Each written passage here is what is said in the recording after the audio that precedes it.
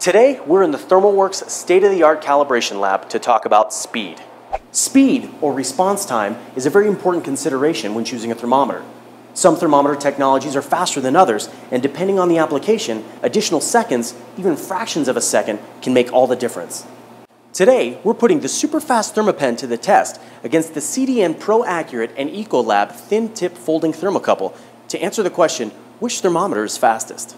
To level the playing field, we'll be testing our thermometers in this specially designed calibration bath with a uniformity and stability of plus or minus 0.009 degrees Fahrenheit. That means that the fluid in this bath is virtually the same throughout the entire space, so we know that each thermometer is being tested at the same temperature. Let's get started.